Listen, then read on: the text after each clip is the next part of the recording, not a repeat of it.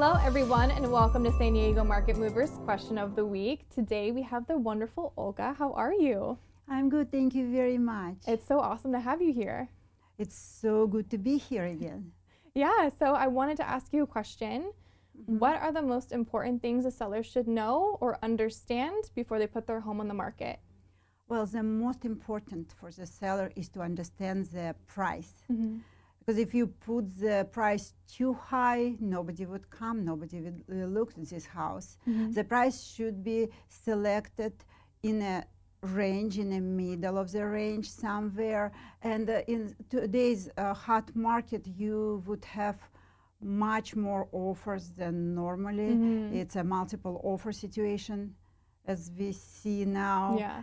So the most important is the price. The second thing, and actually maybe it is also number one, is to prepare the house right. To make it clean, to stage, to do everything to attract potential buyers. Right. Do you work with a professional stager? Is this something that you just help walk your clients through on how to prepare the home? How do you kind of, set that expectation beforehand and get them ready to put their home on the market? Well, I'm working with my husband, who is an interior designer. Oh, wow, incredible. Yes, so he is advising people. We have professional stagers too, to get some furnishings and some decorations to the house.